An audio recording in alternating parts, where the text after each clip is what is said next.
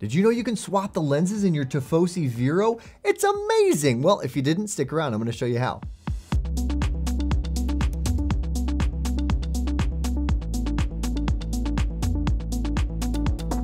Hello and welcome. I'm Eyeglass Tyler. I want to talk to you about the Tifosi Vero. I want to tell you how to interchange the lenses. A very cool feature, very cool function on this already amazing frame. We love this frame at SportRx.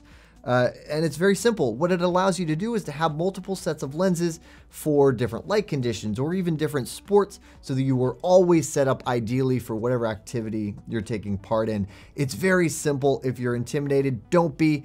It's something that once you get the hang of it, you'll never have to watch this video again, and you'll be able to take advantage fully of the functionality of your amazing Tifosi Veros. So my preferred method with the Vero is to start with the nasal hook. There are two hooks on the outer corners of the lens, one in the nasal, one in the temple. I will admit this frame is a little less simple to swap out. It takes a little bit more force. That's really what it is in this than some of the other interchangeable options through Tifosi.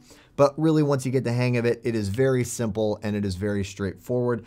I like to get a good grip on the frame with the top portion of the frame in the palm of my hand and then just rotating the lens out, pulling from the nasal. And you will see that that frame material bends, it flexes, it's very flexible, it's very durable. Don't stress about it. That's what this is made for. So you're not going to damage the frame at all.